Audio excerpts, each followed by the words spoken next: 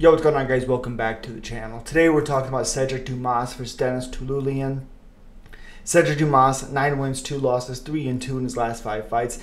Did have a weird loss against Narsurton Rizabayov. A little bit of an eye poke and then an uppercut to ground and pound finish for Rizabayov. I don't think Dumas was going to win that matchup, but how it ended wasn't necessarily great. But like I said, he's 9-2, 3-2 in his last 5 fights. Minus 180 favorite, 28 years old, 6'2", with a 79-inch reach. Fighting Denis Tiuliulin, who's 11-9, 1-4 in his last 5 fights. Only 1 win in the UFC, and that was against Jamie Pickett, who's absolute garbage. Lost to Jung Young Park, lost to Rodriguez, nasty knockout there, and then lost to Christian Leroy Duncan, also another knockout 6 months ago.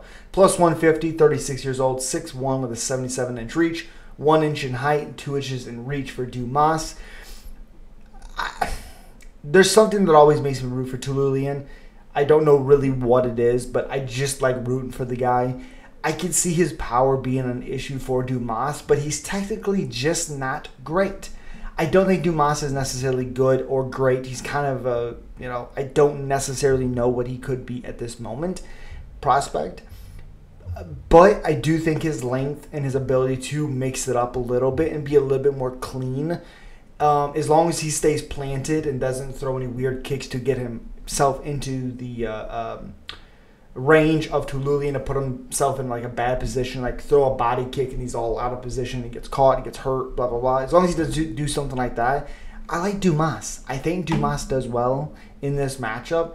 I think there's scary moments because Tiuliulin does hit like a Mack truck, and I don't think Dumas has that one-shot power to finish Tiuliulin, like hurt him and then finish him. I do think he can get him on the ground, get a good position, and pound him out.